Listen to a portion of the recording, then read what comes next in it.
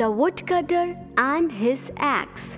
A woodcutter was cutting wood on the bank of a river.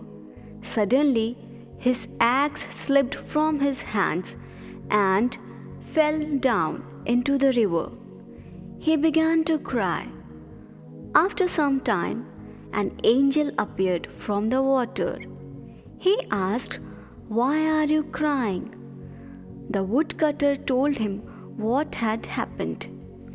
At this, the angel dived into the water and brought out a gold axe. The woodcutter said, "Sir, this is not mine." At this, the angel dived again and brought out a silver axe. The woodcutter said that it did not belong to him either. The angel dived into the river the third time and brought out the iron axe. The woodcutter happily said that it belonged to him.